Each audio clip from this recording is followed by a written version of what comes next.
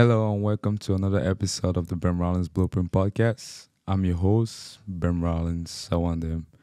But before we start today's episode, I want to take a moment, just take some time to wish everybody a Merry Christmas and a prosperous New Year in advance. And I just want to thank you. I want to thank everybody who has been supportive of Benrolins Blueprint, who have been there from the start and is still there today, just trying to support us in one way or the other, liking our videos, subscribe to our channel, sharing our episodes to your loved ones. I just want to thank you. And I hope that this Christmas is going to be a success for you and your family. Enjoy and make sure, like when you're sitting in the table with your family members, ask your brother or your sister, your cousin, your aunt, or your mom that, hey, there's someone called Benrolins and there's a channel called Benrolins Blueprint. And it's so important for us to watch or learn some things from Benrolins Blueprint. Okay, make sure you share, like, and subscribe to Benrolins Blueprint. And I just want to let you know that next year is going to be exciting. And you just see how we've started and everything is good. Just imagine what is coming next year. Amen. So, Merry Christmas and a prosperous New Year in advance. Enjoy with your family. So today is going to be a great episode because I have somebody we will consider a great guy. Try to be. He was a manager. He was a manager at Amazon, and now he's an operation manager at Target. He got a master's degree.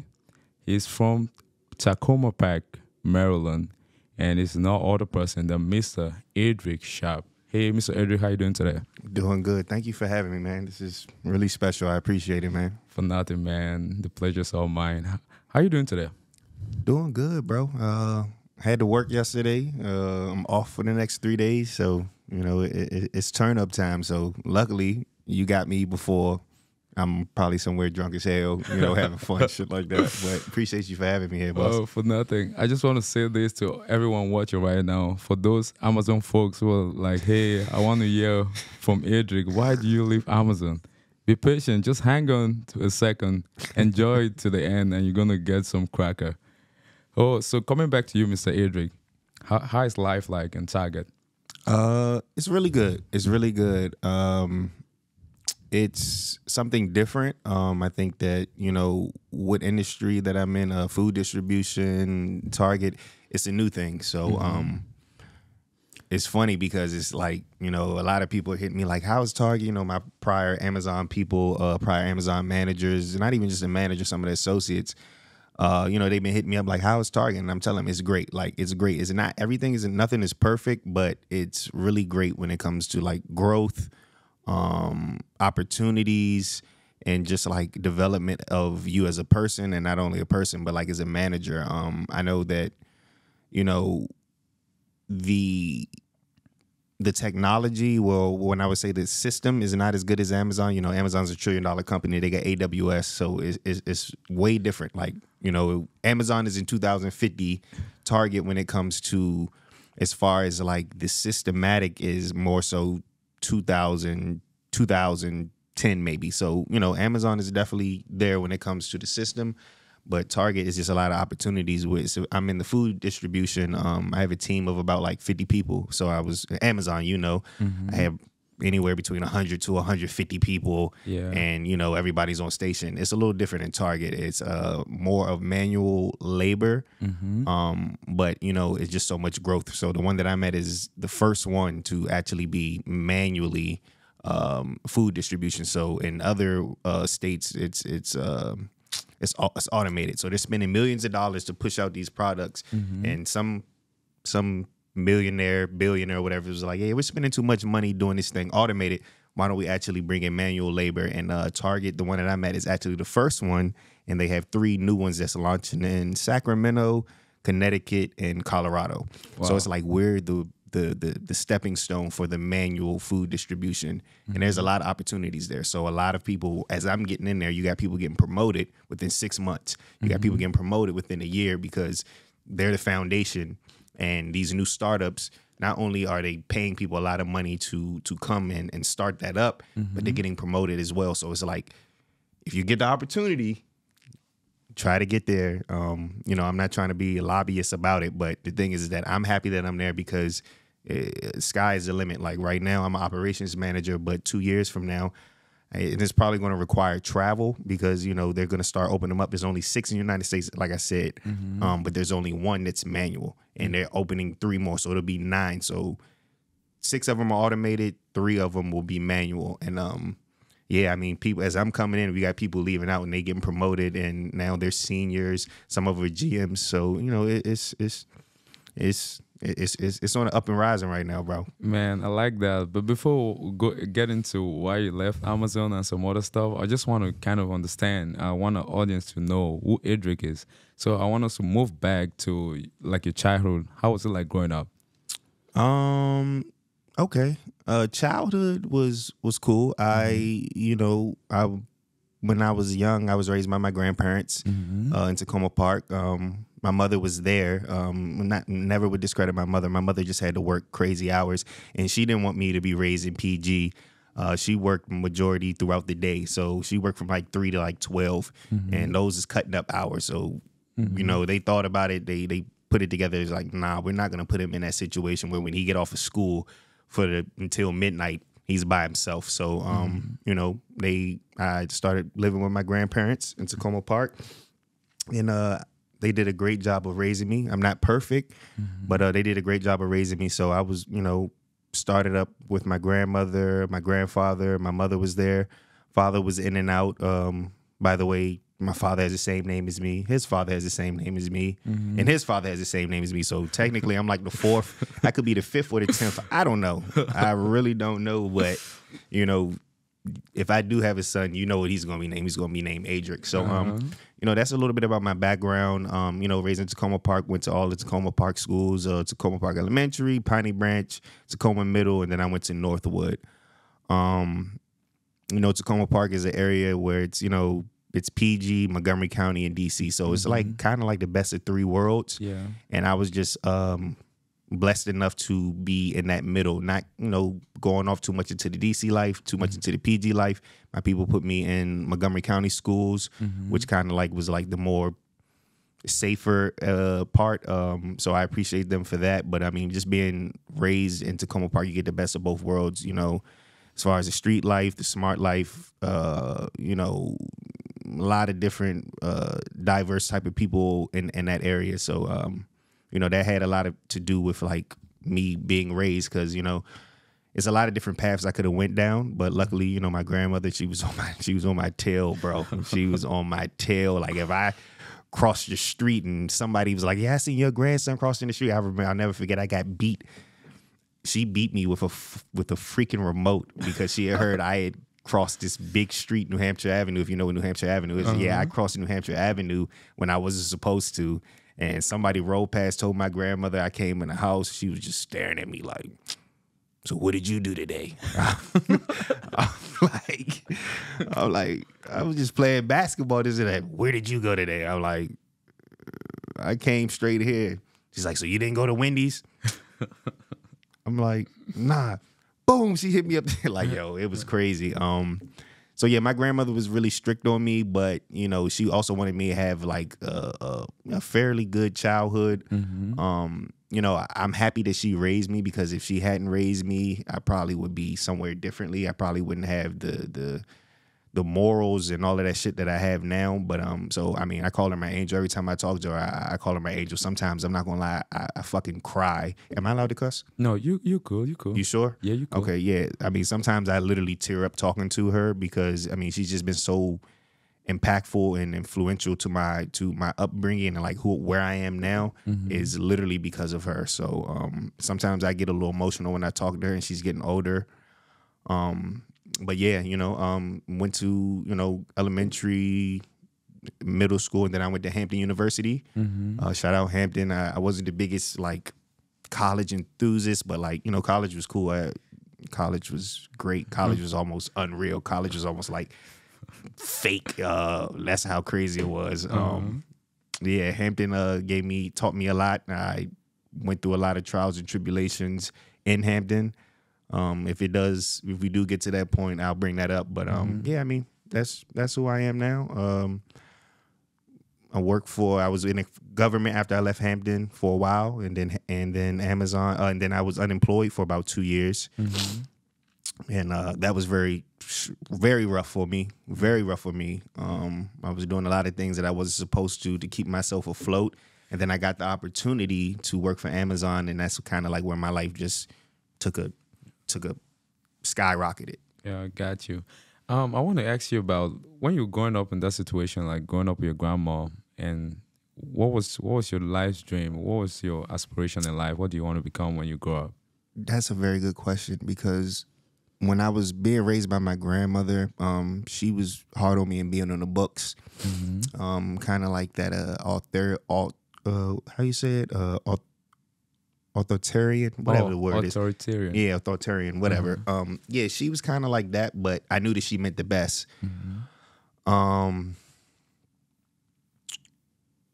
Yeah, I mean, she did a good job of raising me, was really strict. Sometimes I felt like I couldn't do what I wanted to do. So that kind of like, when I got to college, I started cutting up.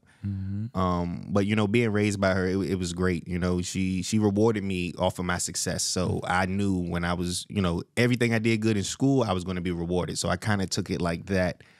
And, you know, a lot of times where I probably could have strayed off into some bull crap, she made sure that she kept me, you know, closed in, where like I wouldn't really have those opportunities. Of course, in high school, as you get older, you know, they let you branch out a little bit, but I mean, you know, she did a really good job, bro. Like, she did a perfect job, bro. Because if it wasn't for her, I'd probably be some street dude rather successful, or some street dude in the ditch, or some street dude that's on the run. Who knows?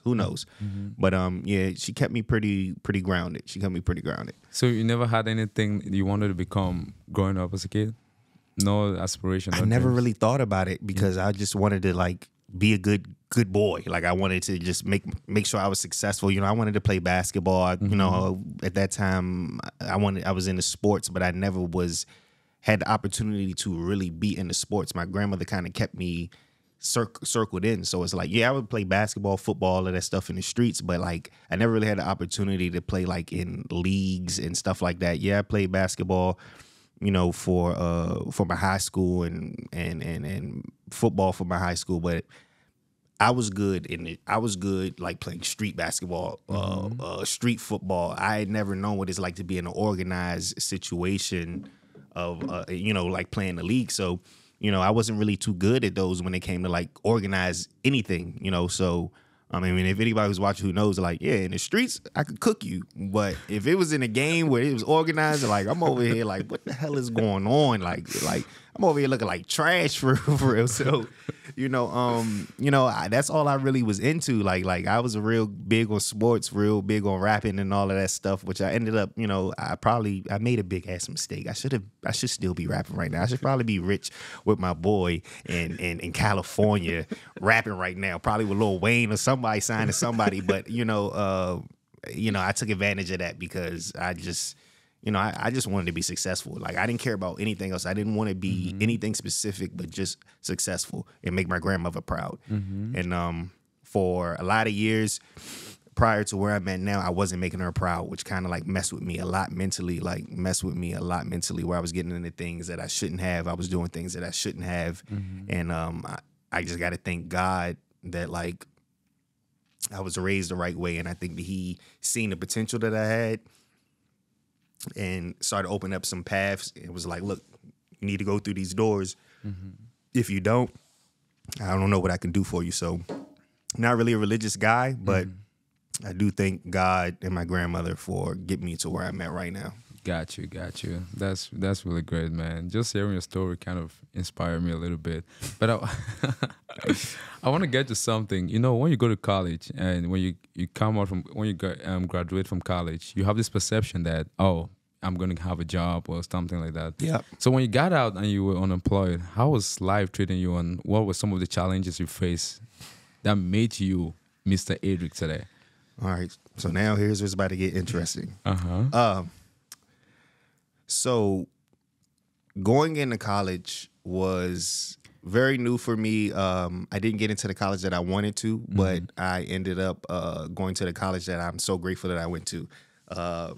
how it started was I wanted to go to Tulane, and they told me that they didn't decline me, but they was like, you didn't make the cut this go around. And I'm just like, what the hell? Like, I'm averaging a 3.6 GPA. Like, how? Like it didn't make any sense to me. So I heard about Hampton, and then I went on the tour. Oh my God, bro. And if you know me, I'm very big with females. I love females. The female species is just incredible to me. Like, it's nothing like a good female. But I went to Hampton for a tour, and I looked around, and I'm like, what the hell? Bro, it was so many females there, and I'm like, you know what? Sign me up. Like, I'm like, I don't care what I got to pay. I don't care what I got to do. Sign me up. And they was like, the ratio is like 13 to 16 to 1. I said, huh? They said, yeah, the ratio is, that means for one male, there was 13 to 16 females. I said, yeah, I already know where I'm going. And when I got to Hampton, there was a lot of people who said, that's how they sold you. Hampton think they slick. That's how they sell you. They go, oh yeah, home by the sea, it's prestigious, HBCU, but it's really the females that they get you with, because when you go there as a male, they're like, oh yeah, you know, ratio this and that, and then, you know, if you a real one, you like, huh? Like, I can go to college, prestigious HBCU, and the females is everywhere. Cool, sign me up. So that's how that happened. When I got there, my freshman year, I was really to myself. You know, started meeting some DC dudes, some Baltimore dudes, and then that's when I went into my sophomore year, and that's when I got my first crib to myself. So it's like I was with my grandmother, who was very strict on me, but like as I started getting older, she realized like, all right, I'm raising a good man. Like, I branch out. Yeah, I was smart about it. Yeah, I branch out. I was cutting up a lot, but the thing is, she didn't know. So, you know, I go to college, and then, you know, freshman year, I'm in the dorm, and then sophomore year is when I got my own crib. And that, I think, started my adult life, because then I had real responsibilities, had to, you know, pay for everything, had to do things by myself.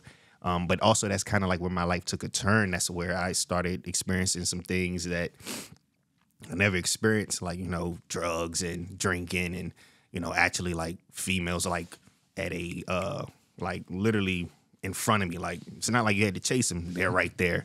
So sophomore year was a bit of a struggle, because I was really like, you know, if you're a secluded person and, you know, you do little things to try to branch out, and you do little sneaky things, and now it's like you can do whatever the hell you want.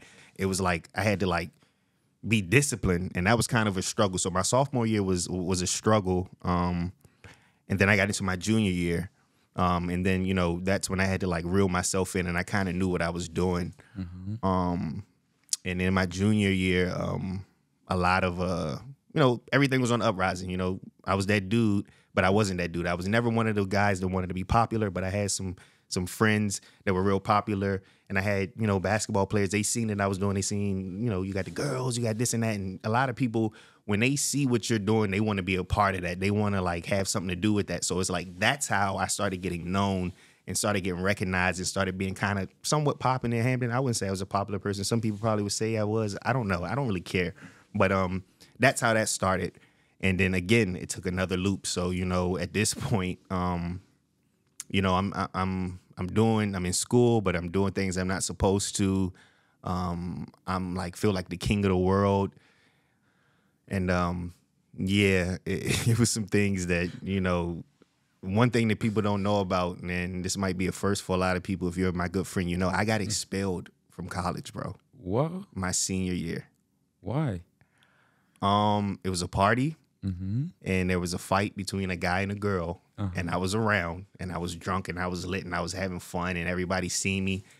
The guy who got into a fight with the girl, he got approached by the police, and he basically made a statement saying that it wasn't me, it was Adrick. And at this time, Twitter was really popping. I had a Twitter. It was called Sex So Good.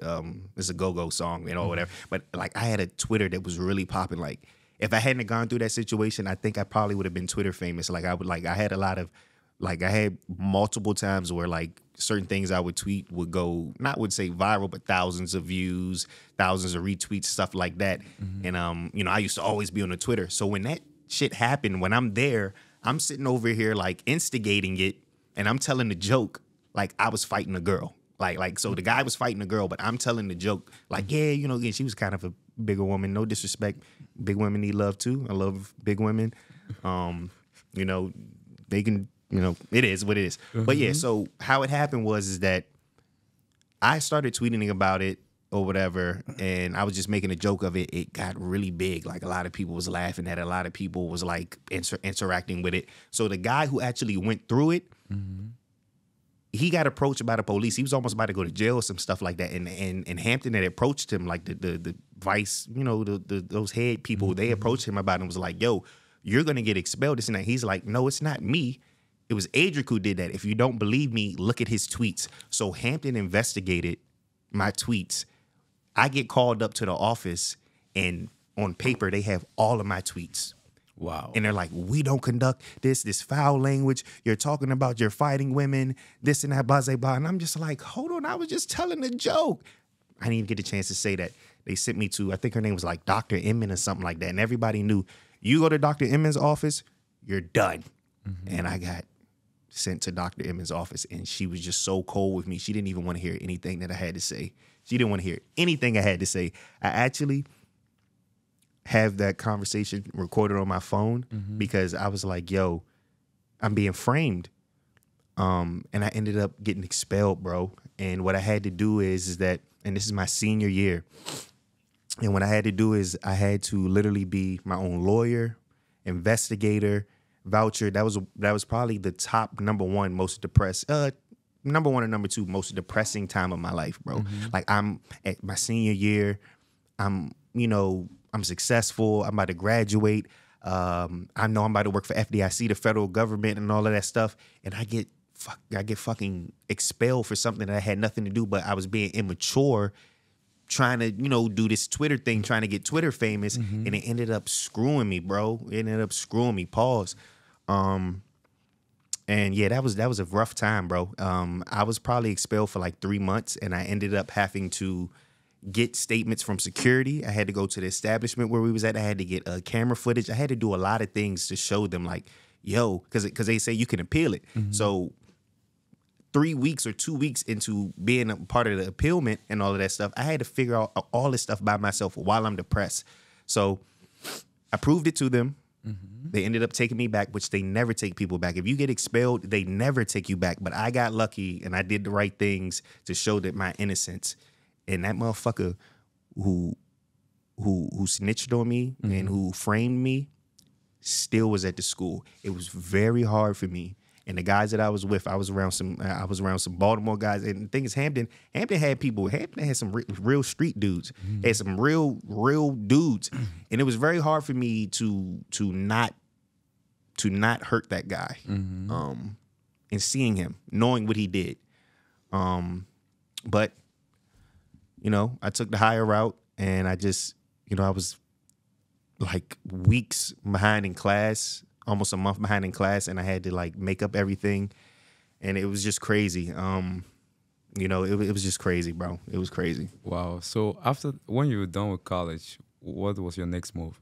After I was done with college, I started working for the federal government. I was with FDIC for about 6 years. I was with FDIC for about 6 years. And then I realized that, like, it was cool, but that's not where the real money was at. And then I tried to branch out. And when I tried to branch out, it was a struggle. I was working for temp agencies and stuff like that. And then it got to the point where I didn't have a job at all. Like, it was contracts. You was only working for for months or for maybe a year or so. And then it's like, damn, what do you do? So then I tried to get into my master's. Oh, I didn't even bring that up. So after I left Hampton, I started going for my master's. So I'm in school trying to get my master's, and I'm struggling to keep a legitimate job because the federal government, they had me as an intern. I'm getting intern money. Like, you have to do so many years, and I'm trying to be on my own. Like, I'm not making as enough money that I need, and I have to pay for school and all of that stuff. So it was a bit of a struggle for that time. So I tried to branch out and do things without FDIC, and it ended up shooting me in the foot. Do I still wish I worked for FDIC right now? No. Because, it's federal government, a lot of good benefits, security, and all of that stuff, but the growth is not what I was looking for. So that's why I tried to branch out. And you know, those 2 years that I went with no job was what made and break me. I was doing things that I was not supposed to do, bro. And I'm speaking on this. I don't do this no more. I'm a whole new person, you know. But I was selling drugs and all of that stuff. I was, living a lifestyle that I never thought that I would live when I was raised by my grandmother, my grandparents. And to be honest, it kind of started from Hampton. Hampton was cool, this and that. Everybody smoke, everybody drink, and then you're like, oh, I can make money off of this and that.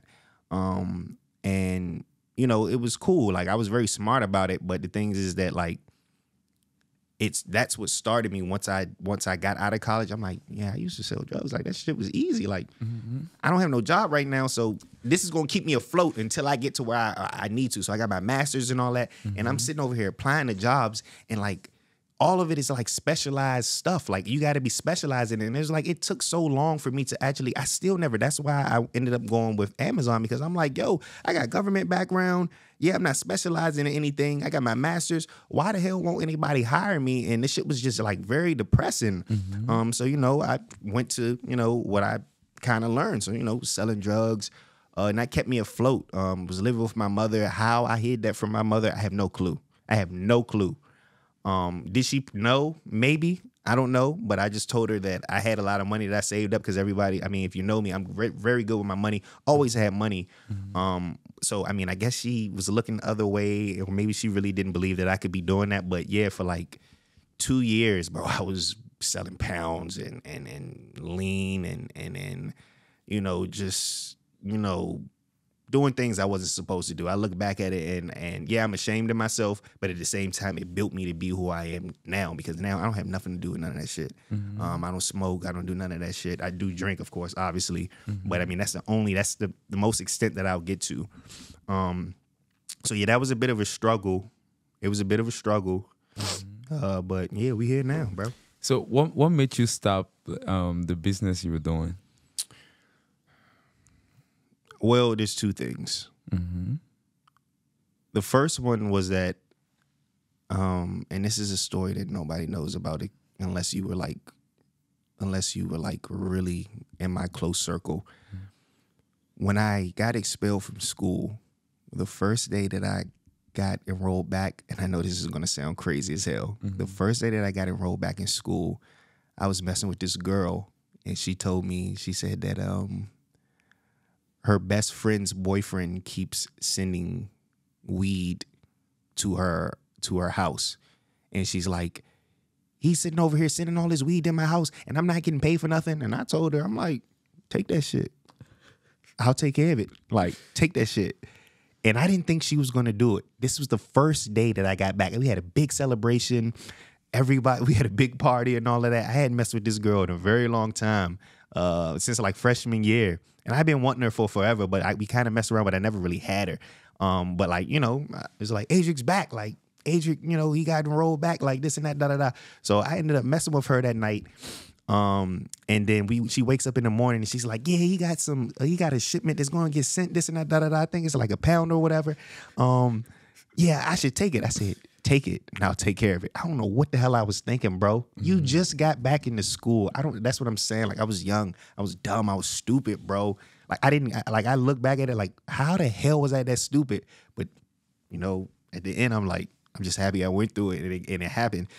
And I got success off of it. So the next day, bro, she's like, yeah, I should take it. This is in the morning, blah, blah, blah. I'm like, yeah, you should take that shit, da, da, da, da, da. And then 4 or 5 hours later, I'm at my boy's house, and she's like, I got the package. I got it. This and that. Where? She's like, I got the package. Where are you at? I'm like, bring that shit over here. Like I said, I was like little in the game. I wasn't really doing too much drug dealing, none of that. I was just like slightly or whatever. I'm a school guy. But I dibble dabble. So yeah, she brings the shit over, dude. It was 5 pounds, dude. It was 5 fucking pounds, dude. And me and my boy, as we open it, we're like, what the hell? Like, no. Now we're scared. We're like, oh no, like we thought this was just some slight shit. Like whoever this dude is, he's serious business. So like now we scared. But at the same time, we're like, yeah, like we got thousands of dollars. Like if you do the math, I think it's like 16 ounces to a pound. So you do 16 times 5, that's 80 ounces that we had. And all I know is that it was like 40 or $30,000 worth of money. Wow. And I had a group of guys that I was cool with. It was very scary. This guy, when she took his package, he was expecting to see it there. This dude broke into people's houses, had his gun, all of that stuff. Yeah, wow. Yeah, bro. Yeah, it was really scary, bro. And he was trying to figure out, like, what the hell, where's my package at? And the craziest thing about it is the girl who brought it to me, she left them at her house. She was like, look, y'all can stay at my house and get the package, and then y'all need to leave. I'm going to school. But thing is, she forgot something as she was going to school and ended up having to go back to her house. For some reason, I don't know where they went, but they went on a quick little trip or something like that. So when she came back to her crib, they weren't there, and the package was right there. So they think that she went to school. They left. She comes back. The package is there. So she comes to us. So they like, last thing that they knew, she went to school. So even though they pressing her out after all of this shit, she's like, listen, what the hell are y'all talking about? Last time I seen y'all, like she played the role very well. Wow. She's like, last time y'all seen me, I was going to school. So it was scary, but at the same time, we had a great story. Like she had went to school. And now the game plan was like, all right, we got all this shit. How do we distribute it without this guy knowing? You see what I'm saying? Like we can have any type of prices that we want. It's like you getting $40 to $50,000 worth of shit for free. So I don't need to stretch it out. Like I could just sell it wholesale. I could just do whatever the hell that I want. So we had to do that shit discreetly. Like where I was living at, remember I told you that I had my own spot? I had to tell, because we were so scared, I had to tell the people at my job, the people at my crib, yo, y'all leave the crib. Like, I don't know if this shit can get back to me. Like, I was already in it. Like, it's too late now. We done already did it. She done already brought the shit to me.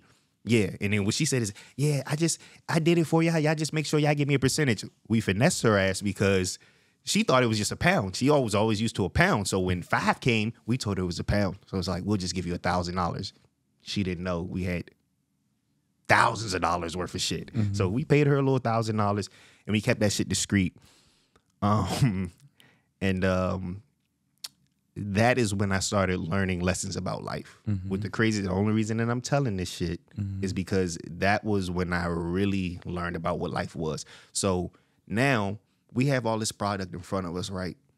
And we all making money. Of course, I'm like the head guy because I'm the one that made it happen. I'm the one that's making the decisions. I'm sending people to different states to get us money. But here's the thing. You think that people are part of your group and part of your clique, and then you start seeing that there's snakes, people trying to lying about it. You trying to look out for them. You giving out thousands of dollars, but you getting majority of the money, and people upset with you, and people are jealous of you. So now they're trying to skimp you. Now they're trying to lie. Now they're trying to I'm supposed to get this amount of money, but you're giving me this amount of money telling me bull crap. So I lost a lot of trust with a lot of those guys that I was cool with. I'm still cool with them, and we're good to this day. But it showed me, like, no matter how successful, no matter how close you can be, jealousy, envy, and certain shit like that is really big, bro. It's really big, and it's really like a thing. I'm not going to talk like I've been some big successful person, but like when I was going through that, I was like the top dog. Like I was able to do whatever the fuck I wanted. I was spending thousands a day. I was spending hundreds a day, doing it all discreetly. And it was just people that are looking at me like, yo, like this he's doing too good. Nobody ever ratted on me, but at the same time, they was trying to take advantage of me. I had a guy that I tried to look out for. He took a whole pound from me and went ghost. You supposed to be my guy. We supposed to be getting money together, and then you go ghost. Come on, bruh. So I learned a lot of lessons from there. Some of my best friends that I have that I try to look out for, we're not as close because of that situation. So while it was while it was like a helpful, or I wouldn't even say helpful, while it was like a good moment in my life, but it was bad things that I was doing. I learned a lot from it, and I have relationships with people that are no longer the same because of literally that one situation. So what made you stop though? Because it was new, and I was doing it like rookie, but like you smart, so you're a businessman, so like we gonna do it the right way.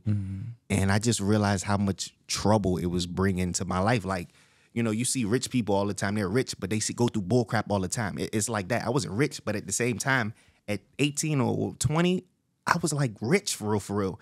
And I'm trying to get my other guys money, but I'm seeing that they trying to scam me. They trying to do all it. Like, it was just a whole bunch of bull crap. Friends that I have in Maryland that I grew up with, like, you know, they doing funny stuff. And it was just like, yo, like, this shit is not worth it. Like, I could have literally took that shit to a whole nother level. But I was just like, yo, I'm just going, you know, this is the first time. This is the only time I'm going to get the money, and then I'm going to stop.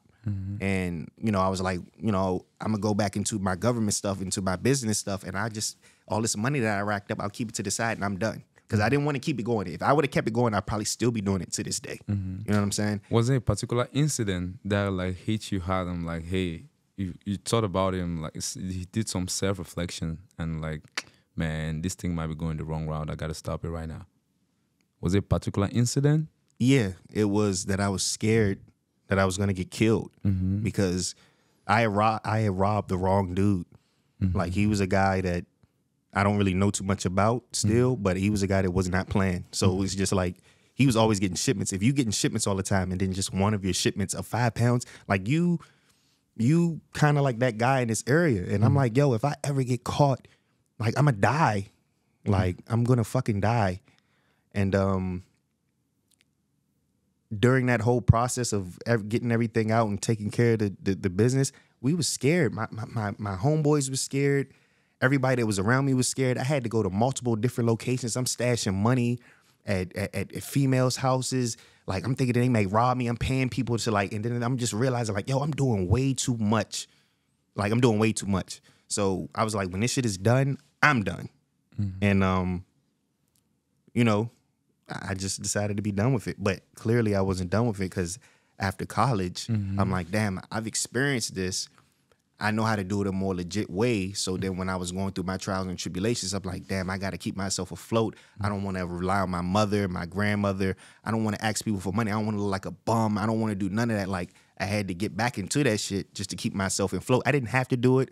I look back at it like, it's so many different things I could have did. But like, I was young. Like, I needed money quick, fast then. So it's like, that's what I resorted back to. And I just look back at it now like, dude, I took so many fucking risks with a master's, with, you know, with my grandmother, everything that I just now told you about in the intro, to like, now look at what the hell I'm doing. Like, it just, those is the reason I stay out of that shit and I don't get into that. And I didn't get into that shit before. So when you got out of school and you said you started doing it again, was there a major incident that happened that made you just say, that's it? Yeah, the major incident was, I was making federal government money. I was doing good with my money. And then it's like, I'm unemployed and I'm getting these temp jobs and I'm living a lifestyle. Because, you know, everybody knows me. I like to go out. I used to like to go out, have fun, spend money, this and that.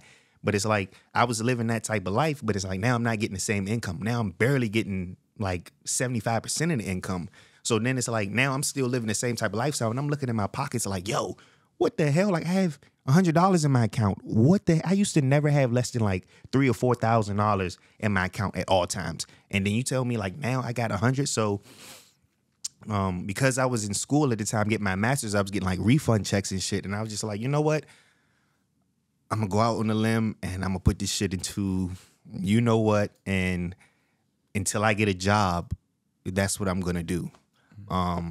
So, you know, it took some time. Like, I got my bachelor's, I'm working on my master's. I'm getting refund checks, which is keeping me afloat so I can like get what I need, so I can distribute. But it's like, now I'm living with my mom and I gotta hide stuff. I got shit in jars. Like, I like it was crazy, bro. Living with your mom, living in a room, having pounds, having to seclude them, having to buy jars with the smell, having to make runs. You know, you leaving the house, so you're like, what the hell you keep leaving the house for? You're like, yo, it was just fucking crazy. Like, I can't make this shit up.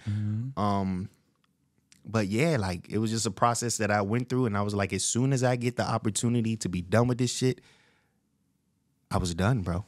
So when did you get the opportunity, and when was that opportunity? When Amazon gave me the contract. Oh, wow. Yep. So Amazon saved you. Amazon saved me. Oh. That's why I try not to shit on them, and I try not to talk too bad, even though they shitted on me.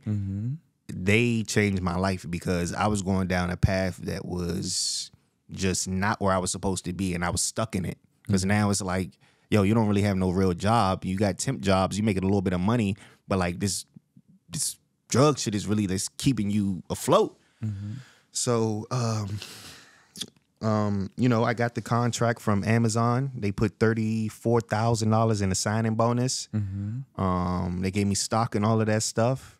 And I remember the day I signed the contract, I cut off all my plugs. I was like, no, I'm not getting anything from y'all no more.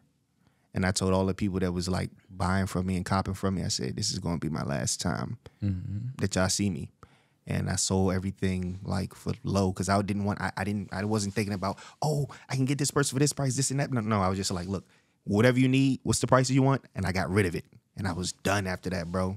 I was done after that. And, you know, the people that knew about what I was doing, I really appreciate them because they still commend me. And they was like, bro, like, you were serious. Like, I'm like, yeah, I wasn't doing that shit because I wanted to be cool, because I wanted to do it. I just didn't want to have to rely on nobody. I didn't want to have to rely on my grandmother, my mother, or none of that shit. I wanted to be self-independent. My grandmother raised me to be independent. Like, no. But the thing is that I ended up going into a path that I wasn't trying to.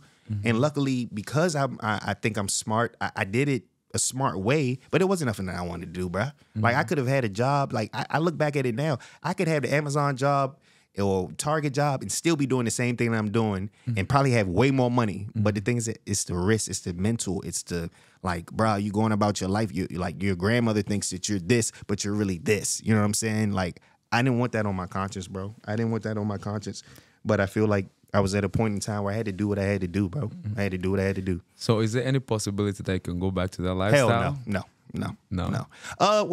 Well, here's the thing. I wouldn't say that lifestyle. I mean, you know, there's businesses now. So, I mean, I could create a business where I have a dispensary so that I'm doing it the legal way, you know. And I mean, that could happen in the future. But nah, as far as like the being a real drug dealer, nah, it's no way that'll never happen again. I've got too far. Like, I've earned enough of my stripes. I will never go back to that. Okay. Coming now to Amazon. So you get to Amazon and now you're a new guy, a new man, and you start making, let's just say, an average income. I was making about, when I first started, I was making like 67,000. When I was with the federal government, I was making like 45,000. So you think about it, I made 67,000 as salary. And then they gave me 18,000, and then after you take the taxes, it was like 14,000 in bulk. So I made a good amount of money in that first year. I didn't need to sell drugs. I didn't need to do anything. Got me a new car, got me a new crib. The girl that I was with, we ended up, shout out to her. I don't want to say her name, but if she ever sees it, she'll know who it is. I appreciate her. She was, yeah. I know people are going to see this, so I'm not going to say too much, but I appreciate her for supporting me. I appreciate her for supporting me and being my rock for real. Like, she really paused. She really held me down. And I did some fucked up things, bro. Like, I did some fucked up things.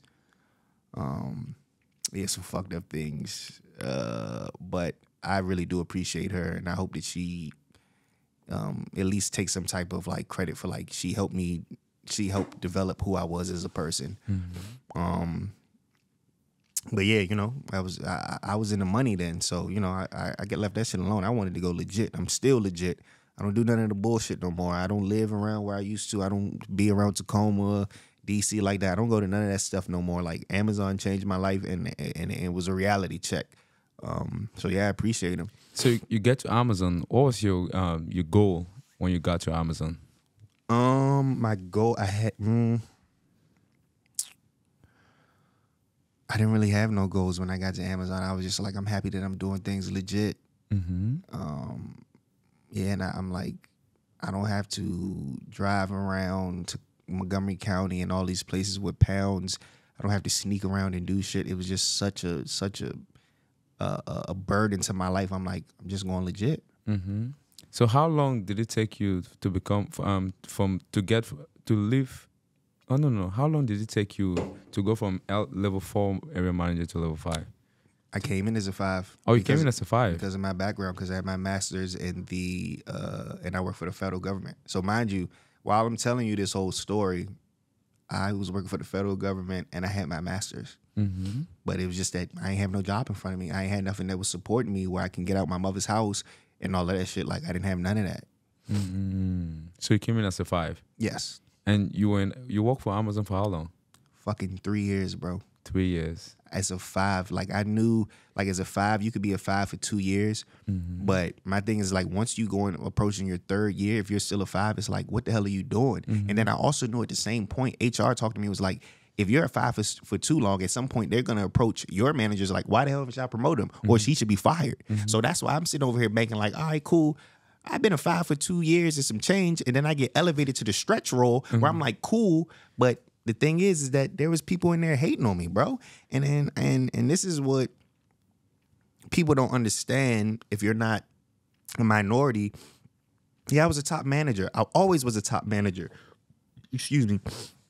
Always was one of the most liked managers, had great results. But the thing is that it's this.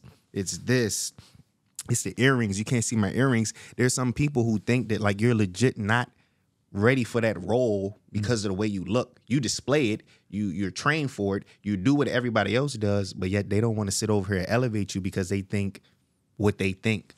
And that's when I knew, and I still will vouch for Amazon, but I was just around the wrong people. I was around people who didn't want to see me succeed or use me and use my strengths and the skills that I brought to big up them and discredit me. And I could go further into that, but because I know certain people may watch it, I'm not going to talk too much into it, but they know who they are. They know who they are. And that's why I left, because I know who I am, and I know that I can't work around those people knowing what they did to me and knowing the shit that they knew what I was trying to strive for, and they used that for their personal gain while trying to shit on me. And that's why I left. So what made you come to that conclusion that it's because of skin color, because you put on earrings? That's why, it was because I seen other people that didn't perform and didn't have, and it's not just about straight performance. They didn't have the leadership, didn't perform as good as I did, didn't have the relationships that I had. And these people, you know, the guys who determine if you'll get to that level, they're more attracted to them. They're more cool with them than a person who's actually doing this shit and is not asking for anything. I never wanted to be cool with the seniors or the GMs or anything. I just wanted to do my job at a high level and let them know I was doing it. They seen it, but they chose to look past that and look at other people who was not performing as well as me or didn't have the same leaderships as me. And for some reason, they were getting opportunities. And I had been seeing that, but it's just like, I tried to beat the odds. I'm like, I want to be the black guy with the dreads, the earrings, you know, who dress cool, you know, who the people like, and show that like other people can do this shit too. You can look like me or look crazier than me, and you can do the same thing too if you're doing your job the right way. But it got to a point that I just realized I couldn't win. As much as I do not like losing. I do not like to quit. I do not give up. But it got to a point where it's like, bro, like, nah, bro, like, now you being taken advantage of. You shitting on yourself. I had to look at myself in the mirror like, bro, what are you doing? Like, you're not going to beat them unless you are them. So I'm going to take the other route. I'm not going to work for y'all. Y'all not going to like undermine me. Y'all not going to use and abuse me. I was on 3 different shifts, back half days, front half days, and RTN within 6-8 months as a stretch ops. They sent me to Arizona to train where I'm with 7s and 8s, and I know more than them. But nobody, the people who could promote me, they didn't want to look at that. And it took a manager, and I'm not going to say his name, but he knows who he is if he watches this. It took him to be like, look, dude, I can't tell you what goes on, but he's like, these people are not for you. You need to go somewhere else. You're too good. You're too great. You're too passionate. This is not the spot. Rather go somewhere else or go to another company. And that's what I chose to do. So what made you when did you make that decision? Because you just left recently. 2 months ago. 2 months ago. 2 months ago. Yeah, it was 2 months ago. You know, my manager, people were telling me like, yo, they taking advantage of you. Like, bro, you're still stretching. You're basically like a 6. You basically do everything that they do. You're like, they're taking it. I'm like, nah, you know, there's no opportunity right now. When opportunity comes, they'll get me. And what happened is that once they had 6 availabilities, they promoted another guy in inbound, which he deserved it. He deserved it. He deserved it. I'm not saying I will never hate. I'm not a hater. He deserved it. But I should have been in that same class with him. Like, it should have been him and me, and we should have been shit. We talked about it. He even told me, he was like, yo, like, they take it forever to promote me. And he's like, I feel you. He's like, because I'm an inbound. I can chill. Like, I'm just waiting for it to happen. Like, my wife makes 3 times more money than I do. I can chill. My life is good. I started from here and I'm here. So I'm chilling. He's like, for you, I feel you. He's like, bro, you do so much shit. And you flow ops and all that. He's like, I feel you. And then we had that conversation. And 2 months later, they promoted him, which he should have got, but they didn't want to promote me. What the fuck, bro? And then I find out the reason why is because a person that I helped, that I developed, that I changed her whole shift. Well, I think I just kind of like, like, you shitted on me when you had the opportunity to uplift me. Nah, bro, I was done. I had to take off a week for that because I didn't want to go in there and do some crazy shit. Not no some crazy shit like physical, but like go off. They already thought Adrick, he's again black dread, so he speaks too much. Sometimes he lashes out. I didn't want to do that, so I was just like, you know what? I'm gonna take a week off and I'm exploring my options. And I got the opportunity to work for Target, where they gave me $18,000 more, and it's just more opportunity. Wow. So while you were going through, let's just say the turmoil you were going through at Amazon, did Target reach out to you, or you reach out to them? Target did reach out to me, but they needed good leaders, and somebody specifically reached out to me and was like, yo, I told you that they was going to try to take advantage of you. If you ever want to come here, let me know. I'll take care of you. And that person literally got me in there within 3 weeks, and I got the salary that I wanted. Oh, wow. That's good. So looking back now at Amazon, what would you tell the people who was watching right now saying, hey, Adrick, I feel you? And a lot of people feel me. I don't mean to cut you off. 75% of the people that work at Target are from Amazon because they all went through something similar. The GM for Target was in Amazon, and he left for the same exact reason.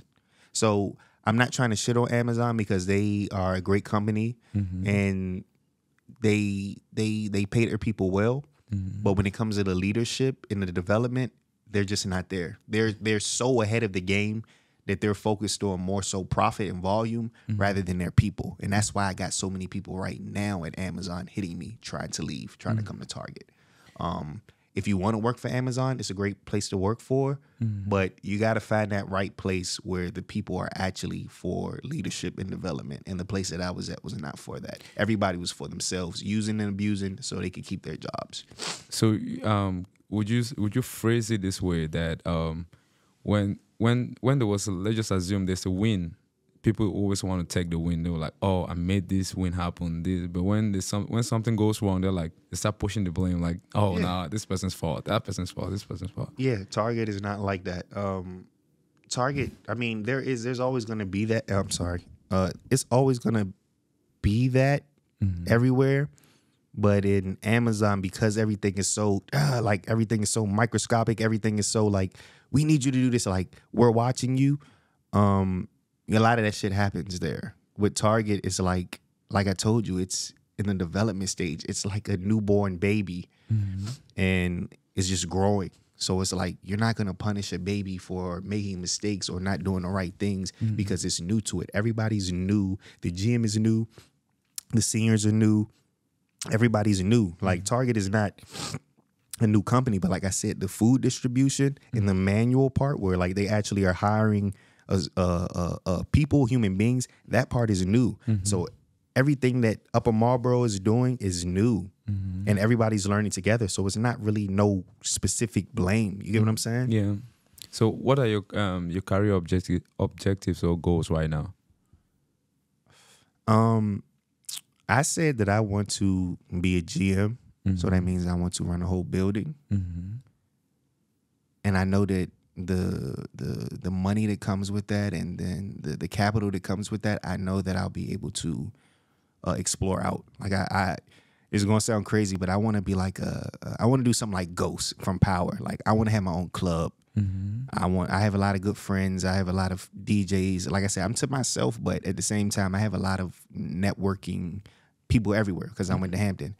I want to like build something where I like have a club that I own and it expands.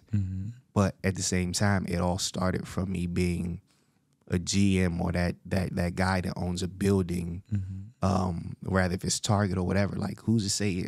I may not be working at Target. I may go back to Amazon. I don't know.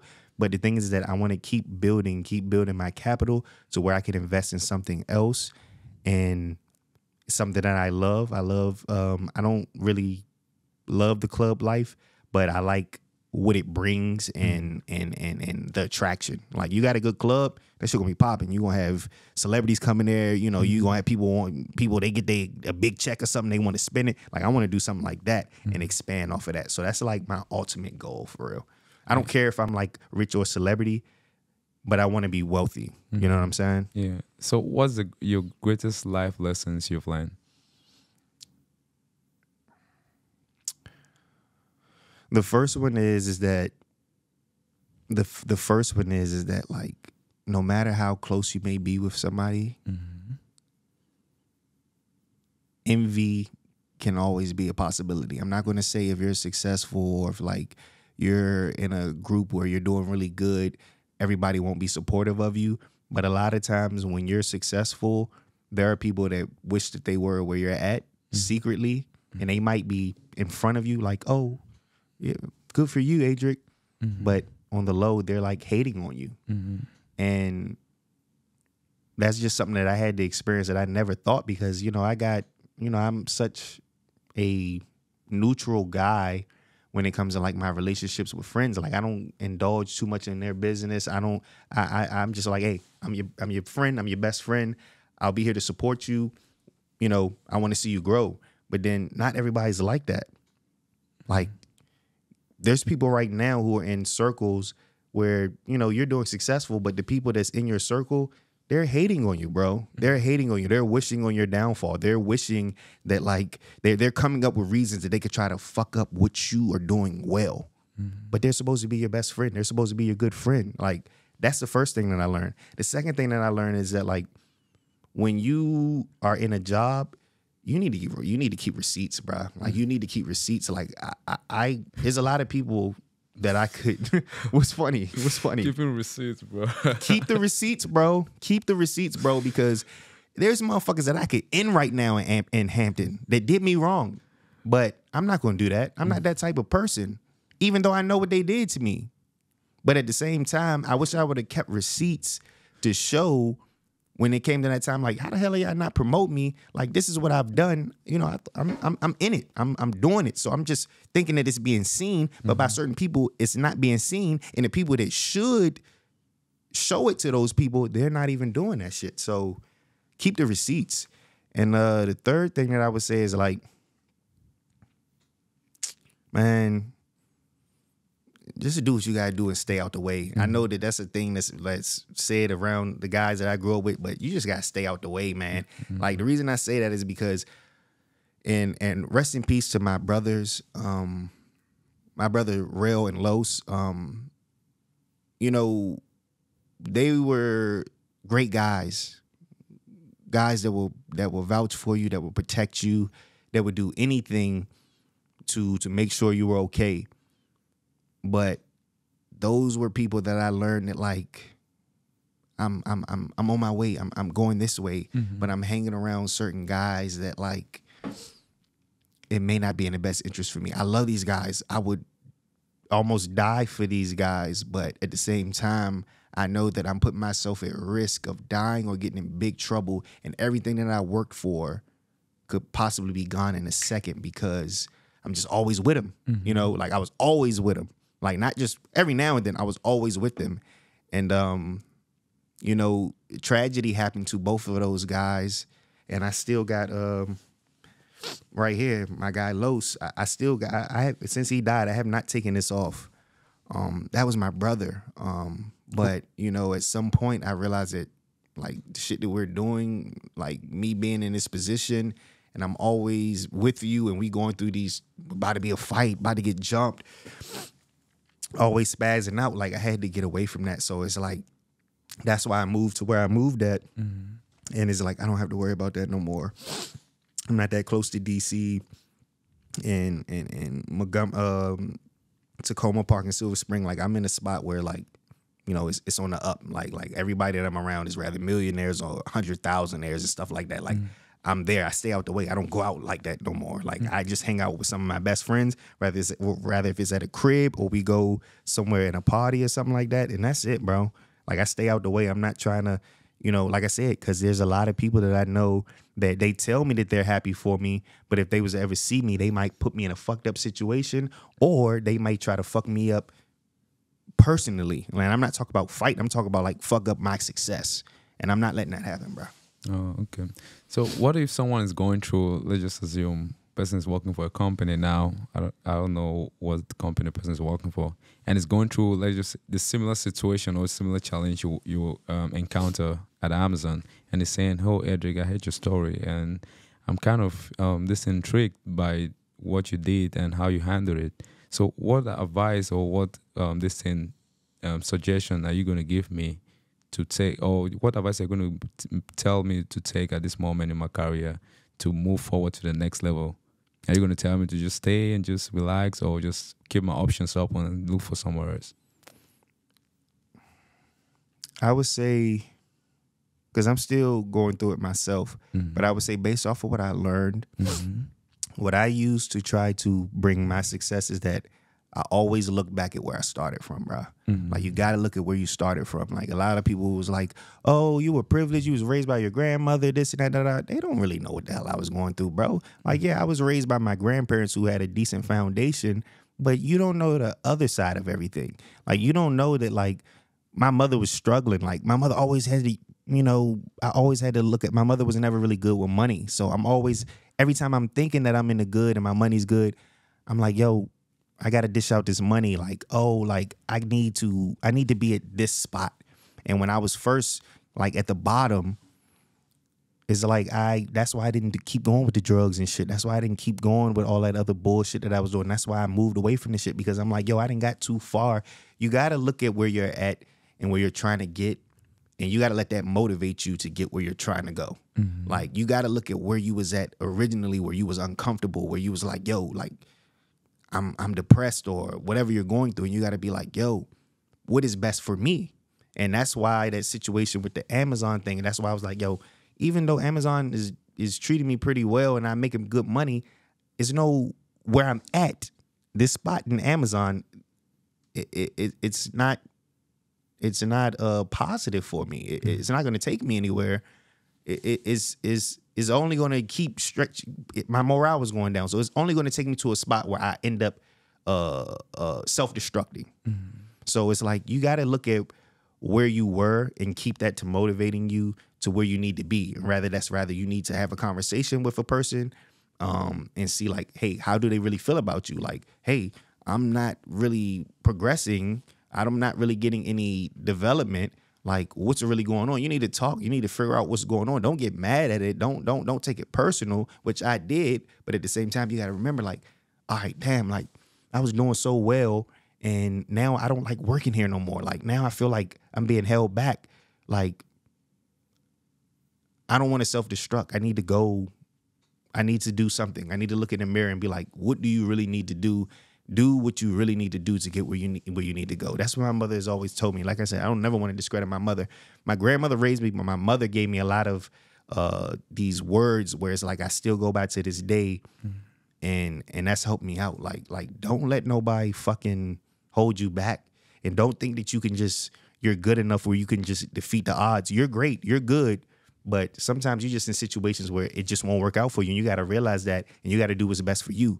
Branch out. There's a lot of people that's going through that shit right now in Hampton. That's why they're hitting me up, because they're like, yo, I have all this potential. These people are telling me all these good things, but I'm not seeing the fruits of the labor for it. So You got to do what you got to do. Where was you at right here before you got there? Now you was going like this, and now you're going like this, and now like your morale is going to take you like this. No, stop. Look where you at. Figure it out, and find a way to go like this. Oh, got you, man. So, what leadership style do you think is do you believe is the most effective? Transparency. Transparency. I was successful in Amazon and like life, friendship, and all of that because of transparency. Like I'm a Pisces, so I'm emotional, not as emotional as I used to be, but like transparency. As long as you're transparent where a person knows how you feel, where you're coming from, how you are as a person, then it is no way that you can kind of like be fake. There's no way that you can kind of be like a bullshitter. I've never been a bullshitter. I've never been fake. I've never led somebody on where they thought that I was this person and I'm this other person. Now, when it comes to females and shit like that, and I'll bring that up like, yeah, that shit can happen sometimes. You know, you meet a girl and, you know, y'all are in the beginning phase and, you know, she thinks you're the greatest guy and then she gets to know you and you get to know her. And it's not just for me, it's for other females too. Like, nigga, I thought you was this. And then, you know, now you're getting comfortable. Now I'm really seeing your real colors. And the same thing can happen for, like, I'm not talking about females. I'm talking about like me. I'm talking about everybody. Like, transparency is something that's very great. It helped me out in when I was a manager because everybody knew what was expected of me. People knew my weaknesses. People knew who I was. And, you know, they never took me for fake. So they never wanted to betray me. They never wanted to be like, oh, you know, I want to see something bad happen to this guy. But the craziest part of it, and then we're talking about leadership and like manager-wise. Now, here's the thing. When it comes to friends and stuff like that, they see your strengths and your weaknesses because you're so transparent, and they will try to take advantage of that shit. But when it comes to a job, it's like, I'm coming in here to do a job, you know? Like, I'm being transparent with you. Look, you cool and all of that. I appreciate you, but look, you be fucking up. Like, I'm just going to be 100 with you. Like, I don't want to see you get fired. But you need to fix this shit, and people appreciate that. People will maneuver to you or gravitate to you because you have those type of leadership styles, rather than you just being that manager coming in like, hey, how you doing? And oh yeah, you're good. This and that. And next thing you know, you're firing them for some bullshit. And they're like, yo, I thought he was the greatest manager ever, and he just fired me. Yeah, I've had to fire people, but they fired themselves. I let them know, look, this is what's going on. These people are watching you. This and that is going on. That's transparency. Like, I don't have to tell you that. Like, I'm a manager. I don't have to tell you that. But I do it. So if you get fired, that's your fault. And that's why I've never had no bad relationships with people that I managed. I mean, there's a couple, but that's something different. But like, yeah, for the most part, transparency. And that's how I got the Target job. They asked me, what is your greatest strength? I said transparency. So, because I earned trust. People trust me. People tell me things that they would never tell anybody else. People disclose things with me that they don't even disclose with their families or their significant others, because they know I'm gonna just listen to you. If you need advice from me, I'll give you the advice. If you just need a person to hear what you got to say, I'll be that. But transparency is the number one, bro. Transparency, I think, is the number one in life. But at the same time, sometimes it can bring envious and negativity to you. Or I wouldn't even say envious. Like, I don't want to talk like people envying me, but it's just like when you're successful and people feel like they didn't go the same route as you, or you had it easy. No matter how transparent and genuine you are, it doesn't matter, bro. They're gonna find some way to try to be negative in your life, bro. Yeah, I like your take on transparency, because I believe transparency is really the key. And sometimes people are gonna say one thing, promise something else, and do another thing. All the time. And you don't really know who you're talking to. You never do. But when someone knows you're a transparent person, they're like, oh, they know what to expect. And they know that, hey, if I come to this person, I know that this who he is, or this what this person is all about. And you don't think, oh, maybe he might be this today, he might be that tomorrow, and the day after tomorrow he's something else. Right. So when you're transparent, at least you're valuable. So are you valuable? Yeah. Not even sometimes, but you're valuable. But if you're not transparent, sometimes people are going to take you for granted. Most of the times. Yeah. And sometimes you might be transparent and the people who envy you take you for granted still. So sometimes in life you never win. Exactly. You never win. Perfect way. I was just about to say, look, transparency, even when I'm talking about it, like you said, people take you for granted. That's what happened with me for Amazon. Oh, we need you to fix this. I need this done in this and that time. Da da da. And you do it, and then it's like, all right, cool, like, look, I just accomplished this, like, yeah, and then he's like, no, we need this done. We need more of this done. And I'm just like, all right, bro, like, I get it, and I'm gonna keep supporting, but like, when are y'all gonna start supporting me, bro? When? And it just win. Like, win to the end. Like, and I'm not talking about WIN, I'm talking about win to a certain end, bro. And sometimes that shit just don't be what you think it's gonna be, bro. It just don't be. Yeah, you're right. We're wrapping up now. I just want to get your take. What are some of the core values you try to instill in your team? Accountability. Accountability. I tell everybody, like, listen, I will be the best manager you'll ever have as long as everybody's doing what they're supposed to do. I'm big on, I don't want to see these people working real hard and these people not doing shit. So what's going to happen is that these people are going to see that you're not holding these people accountable, and then that's going to cause them to start going like this. So it's like, if it requires firing somebody or if it requires having to be a disciplinarian, it is what it is. But at the end of the day, these people are going to respect you. These people here are going to respect you because they're like, yo, this guy's talking to me. He's been transparent with me. He's giving me opportunities, and I'm gone. And these people are going to look at you like, yo, Adrick, he may not be perfect, but one thing he does do, he holds people accountable. He's not going to watch us work hard and watch all these other people bullshit. Like, he's going to hold everybody accountable. And, you know, that's what it is. That's what I did at Amazon, and that's what I do to this. If you're doing a great job, I'm your number one supporter. You want to go here, you want to go there, I'm going to do my best to try to get you where you need to get. I've had multiple people that I've had promoted, or I've had them in leadership roles. I put them in spots that they wanted to be because they displayed that, and other people will see it, and then they come like, yo, they might have been here, but they see what I'm doing for these people here, and now you got certain people here. You're always going to have your bad people, you know, your people that just don't give a fuck, gonna be upset, like, oh, he don't do shit, he show favoritism. Nah, I'm not showing favoritism. Like, you started off here, and I told you, if you improve, this is where you could go. You chose not to do that, and now you still going the opposite way. So now you're the opposite way of the fucking organization. Now you got to find another job. I don't like firing people. It's too much. It's too much. It's too much paperwork. None of that. I don't want to see somebody lose their job. They got kids or none of that. But the thing is that, like, I'm not about to sit over here jeopardize my job because I'm not holding motherfuckers accountable. Like, nah, I'm not doing that. Like, and that was big to my success. So, you know, accountability, bro. Like, if you have accountability for yourself and for your team, you'll be fine in management. I started off in management, and I had like, my Amazon job, that was my first time being a manager. I learned a lot about myself. I grew as a person. I grew as a manager. I grew as a leader. I grew in multiple ways because, you know, I had to realize it's about accountability and transparency. Like, things that I learned from outside of my job to inside my job, like, yeah, bro, those are some of the main things. There's other things, but that's just what worked for me. Like, I'm a cool dude. Like, I could almost be, I'm like one of them. Like, I always tell them, like, look, I'm your manager, but I'm just like, y'all, we're a team. We're a team goal. The only time I'm going to put on that manager hat is if you're fucking up. Other than that, then you cool. Do what you got to do. Like, if you running up the numbers, you doing great, and you want to take a break or something like that, you tell me you need to take a break. Bro, take that break. You work hard enough, bro. You're good. But then you got a bullshitter who's sitting over here always trying to finagle, always trying to finesse.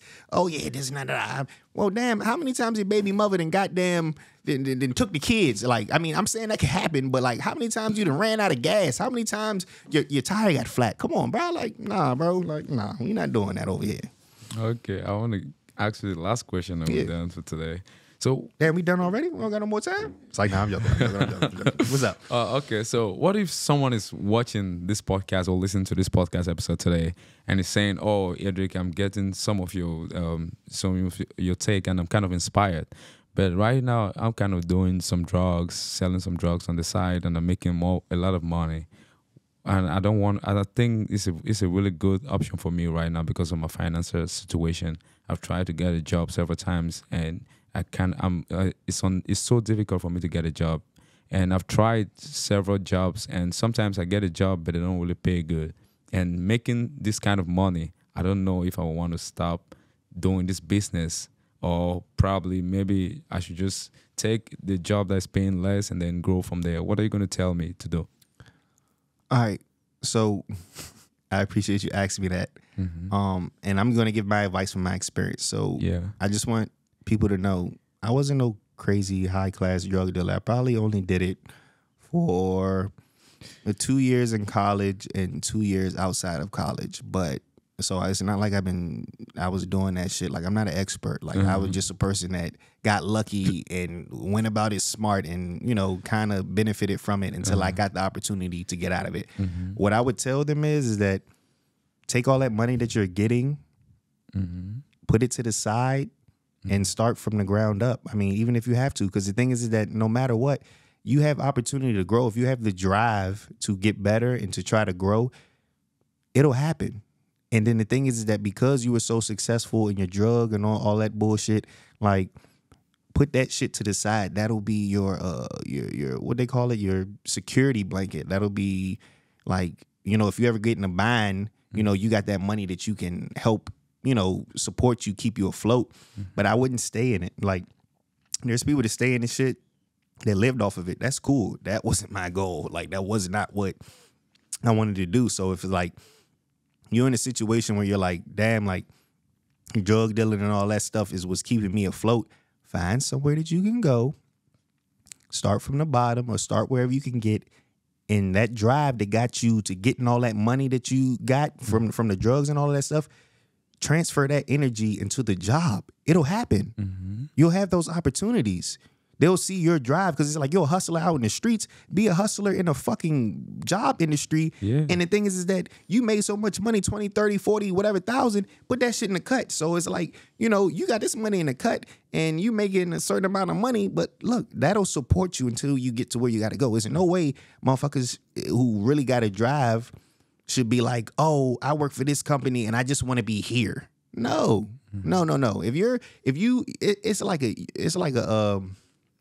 It's like a dummy company. Like, if you want to do that, that's fine. You selling drugs and all that shit. You got this regular ass job, but your finances, the shit that you make is way above what is shown on paper. Then yeah, you can do that. That's the dummy company. But if you're trying to like be legit, yeah, find an opportunity, get into that industry, get into that whatever it is, and stop what you're doing, and just try to build yourself. That same drive that you had over here, let it boost you, and then whatever happens from there is just sky's the limit. Like, you still got your money that you're sitting on, and you're still elevating yourself to the point where now you don't need this money anymore.